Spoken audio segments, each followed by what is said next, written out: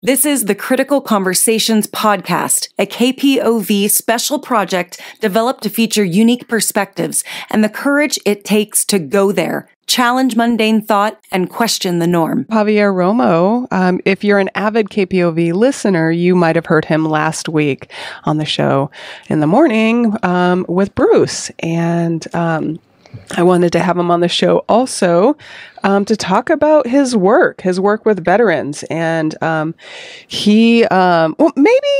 you give us your introduction. You're doing some really cool things, Save the Brave. But maybe let's hear from you. Who are you? I appreciate it, Shanti. I mean, first of all, thank you for having me. I really appreciate it. Yeah, you're welcome. And I appreciate the station giving me the opportunity to come out here and spread the word. But what I like to start with is kind of who I am and how I got here.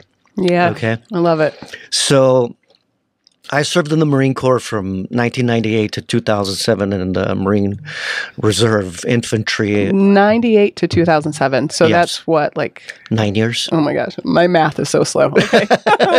9 years, yeah. Okay, yeah, my body remembers them, trust me. Yeah, I bet. My body remembers them, trust me. I was in the infantry. I served as a forward observer, and I was... what is that, a forward observer? A forward observer is what some know as a scout. Okay. So my job was to move forward with what's called a fire support team. We located enemy forces ahead of infantry, and we called in mortar missions, artillery missions on those positions. So does that take a lot of like stealth, like a certain skill set? Yes, a certain skill set and knowing the ordinances, knowing how to navigate, and knowing how to move undetected. Okay, thank you. So that's good context. Yeah. Sorry. So I was activated. I was a reservist, and I was activated after 9/11. I initially served on a Homeland Defense mission, which was really a workup, a one-year training mission to prepare for Iraq. So in March of 2000, in February of 2003, I received new orders that we were going overseas to serve in Iraq.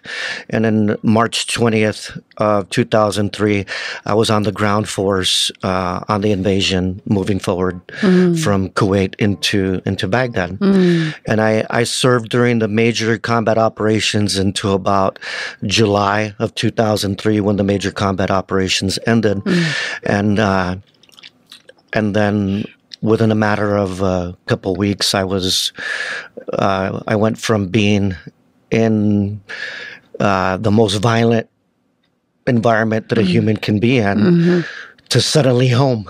Wow. There was absolutely no transition. Wow. And there wasn't any talk of PTSD, traumatic brain injury. What is your life going to be like post-deployment and post-war? Culturally, in our culture at large, and also within the military, both. Yes. Yes. Okay. Yes. On both levels. Yes, absolutely. In our culture, in our community, I was embraced. Okay. We were in a period of time where the country was uber patriotic, and I went back into my field, which was retail loss prevention investigations. I was working for Target Corporation at the time. They took care of me. They gave me pay raises that were due to me. They gave me promotions, and I had multiple job offers throughout the industry. Did you go back to a reservist as well when you came back? Yes. Okay. Yeah, I continued to serve, and I always felt a longing to serve, and at that point, even more so because we had so many young Marines that were being deployed and didn't have the experience that we had as combat veterans that we could pass on to them instead of learning the same lessons over and over and over, which is, again, what we traditionally do, even as war fighters. Interesting. Yeah. So how I got here is that when I came back to the United States, again, like I said, there was no transition, and there was no education or communication or any talk of PTSD, brain injury. What is your life going to look like? And I went from being a highly productive person, very high functioning person. You know, even as early as high school. You know, I graduated with 4.27 GPA. I was a literature major, and every school that the Marine Corps sent me in, I graduated #1 honor man consistently. Wow. I was kind of that cookie cutter, you know, athlete. Student athlete, right? Yeah. And again, very successful professionally. When I came back, I was struggling personally, struggling professionally, but I couldn't put my finger on it. Can I pause? I'm curious how old you were when you went your first deployment and you came back. 28 years old. Okay. I mean, it's significant because if we look at brain development, especially for men, it's a little bit different than it is for women. And by 28, your brain is like almost fully matured, if not fully matured, somewhere in that range. Okay. Exactly. There should not be a significant shift. Yeah. Not like that. Right. Okay. Not like that. And there was a significant shift. I was doing well on the surface. When you came back. When I came back. But struggling otherwise. And I could not put my finger on it. I was never a huge drinker. I mean, I drank in college, you know, I mean, I was a kid. Right. But I did well. And when I returned, I was drinking quite a bit, you know, handle bottles of whiskey, vodka, etc. And then almost immediately started to rack up a resume of arrests. A resume of arrests, yes. For alcohol-related incidents, violent-related incidents, or violent-related incidents associated to alcohol. So, because I knew one way to respond to threats, and that was with violence of action. And eliminating threats, and that in our community, unlike the military community, right, is not tolerated. And I found myself often in LA County Jail, which it's one of the worst places that you can be in, you know. And I struggled with that for a number of years, and I eventually ended up at the Department of Veteran Affairs on arrest number 4 or 5, somewhere around 2009. And I was on house arrest at the time. I had a toddler and another son, and a toddler, a little girl, and my son who is about 3 years older than her.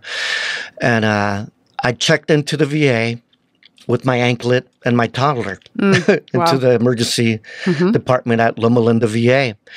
And again, you know, as I kind of talked about a little bit earlier, you know, I've gone through a number of different forks in the road. And what I realized at this point was that I was going to end up in prison and or dead, and not able to be the parent I wanted to be for my kids, or even just be present for them, right?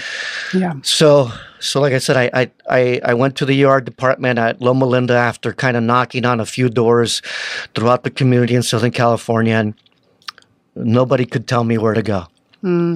Within your direct community? I went to the American Legion, to a veteran service officer, and I left all those places with people in tears, wishing they could help me, but they had no direction. They just didn't know. They just did not know.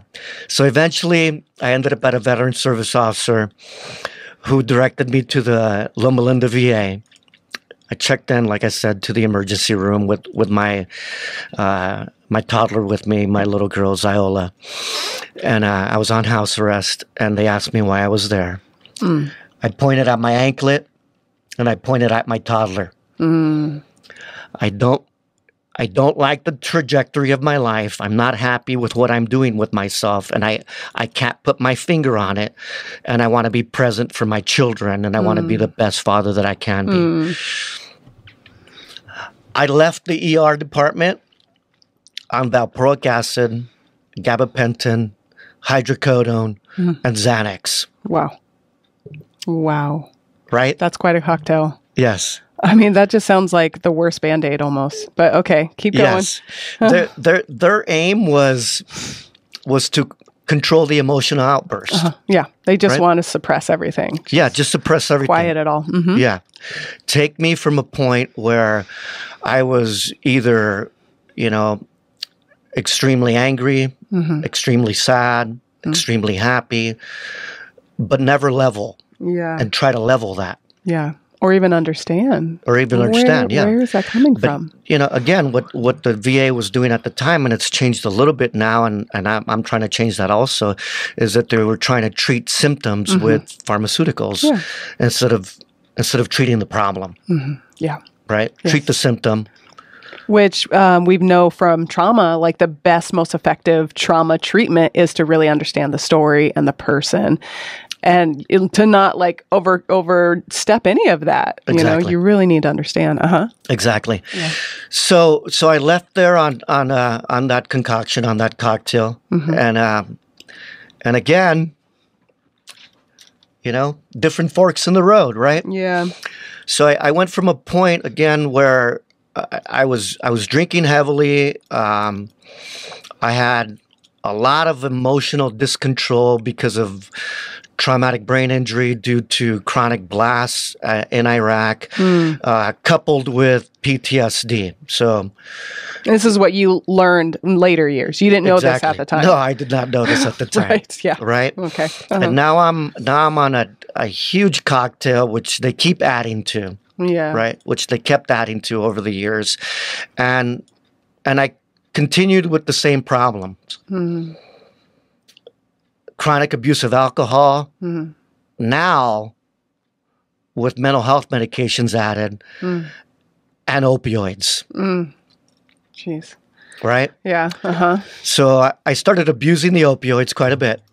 Percocets, hydrocodones, etc. Pretty much whatever I could get my hands on, and washing those down with gallons of vodka and whiskey and gin and whatever else I could get my hands on.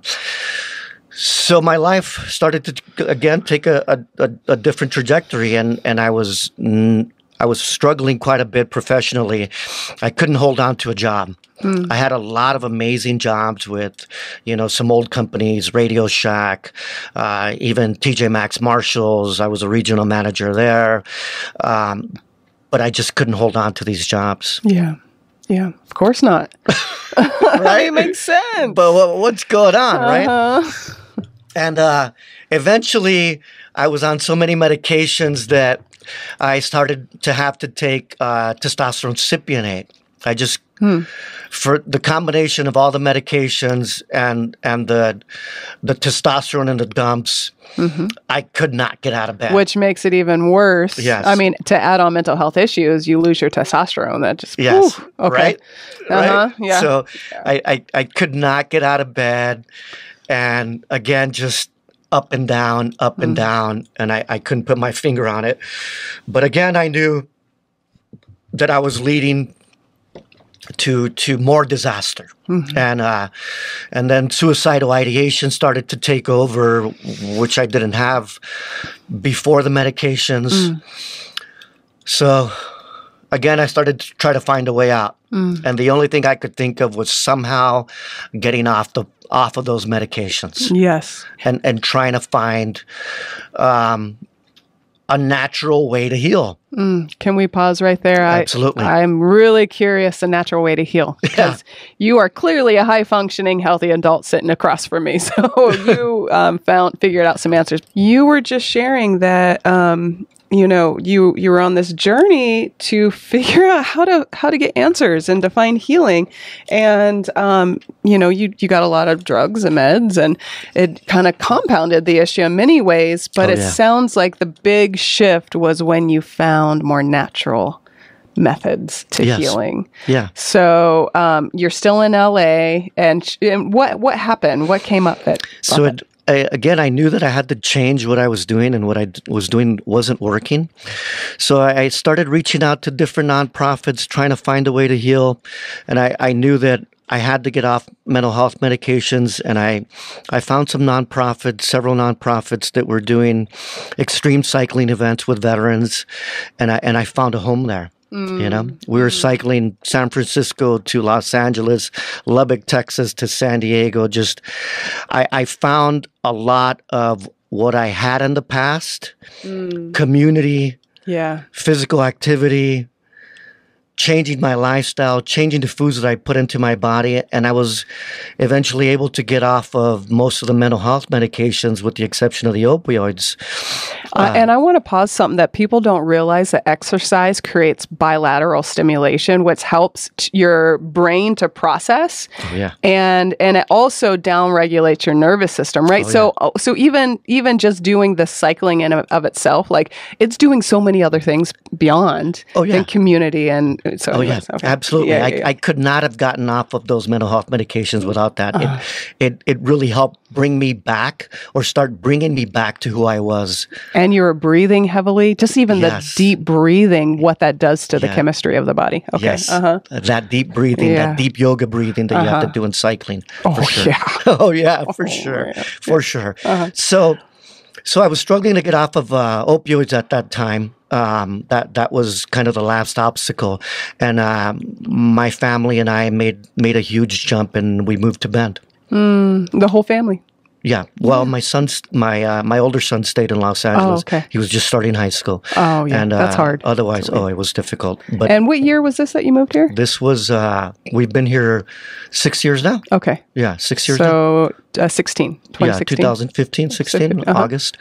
And when I landed in Bend, I found nature. Yes. And nature was extremely healing for me. And I found conservative medical approaches, yoga, acupuncture, chiropractic care, and again, changing my lifestyle and the foods that I put into my body, and actually feeding my body so that it can heal, and so that my brain can heal. Yeah. And that's what brought me here today. So I started on a journey shortly after getting off of opioids, of sharing my experiences and the tools that I found with other veterans. So 4 years ago, I went on a journey of building an event, a wellness adventure week for veterans. A week? I didn't realize it was a whole week. I thought it was a weekend. Okay, this is awesome. It's a week-long event. Love this. Where I introduce veterans to conservative medical approaches along with nature, rafting, community, mountain biking. I mean, just all the things that have helped me. Yeah. And trying to give them those tools so that they can change their trajectory and improve their quality of life. And are you seeing that? Because you're in your fourth year.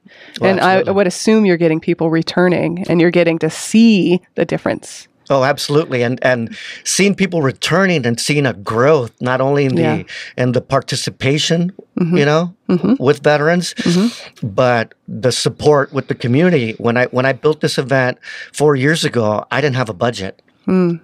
I went on a path to build an event without a penny. Yeah. Without one penny. Yes. And this year we were able to fundraise approximately $27,000 so that we could lodge about 33 veterans at Bunk and Brew. We bought out the Bunk and Brew for September 19th through the 23rd. Wow. Right? Sun Country Tours has stepped up to provide a rafting experience for our veterans. We're paying for transportation. I'm paying for all the meals. And we have amazing medical providers coming in to provide chiropractic care for the week. Because this is key, because most people understand that these higher quality methods that are available, but the hard part is access, because of financially. Yes.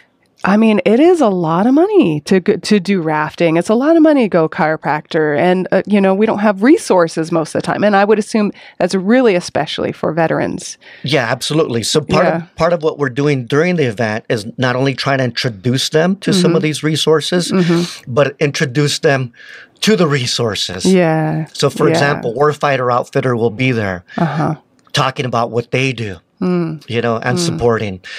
Our chiropractor will be there providing and will provide resources to the veterans coming from Los Angeles. We're also going to be introducing the veterans to some of the resources that the Department of Veteran Affairs has to offer, even though it's not information that's shared with them often, right? So we're going to introduce them to where to find the resources that we're introducing them to, and how to change their lifestyle without really damaging the pocket, right? How do you put good foods in your body? Yeah. How do you afford to do that? Which is cheaper, actually, if you are eating really healthy, wholesome. Anyways. Yeah, and I mean, listen, Shanti, everything that I have done.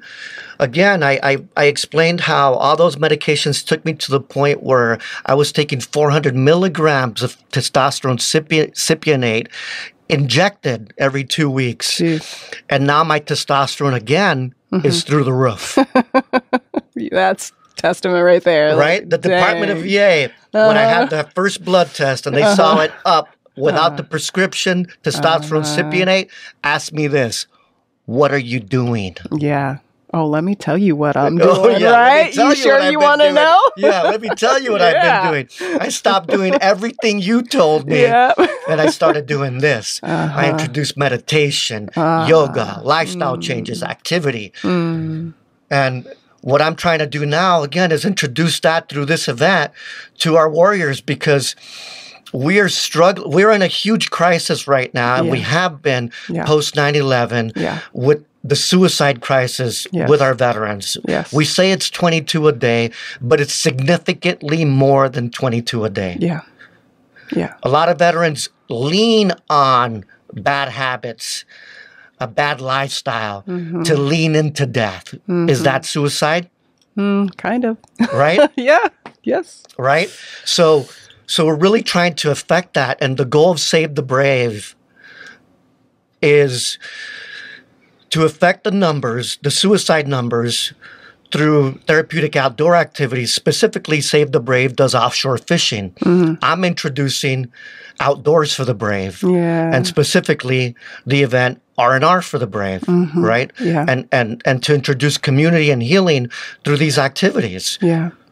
Yeah, I'm really touched by this story, and I'm so thankful. I think you saw a deficit and you filled it. And I think that's what we need to do. We need to learn from our experience, and then we need to take that learning and give it as a gift to the community. And that's exactly what you're doing. So thank you. Yeah, absolutely, Shanti. And also, I mean, in the spirit of servitude, right? Yeah. In the spirit of servitude. Yes. And that is an amazing healing experience also. Yes, it's part of the journey. Yes, bringing this to our veterans helps me heal, and it gives me purpose. Yes.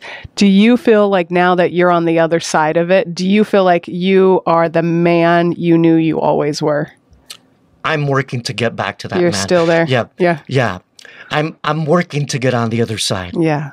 Right? It's always a new journey, always a new path. I'm working to get there, but I am much closer to that man than I was 10 years ago.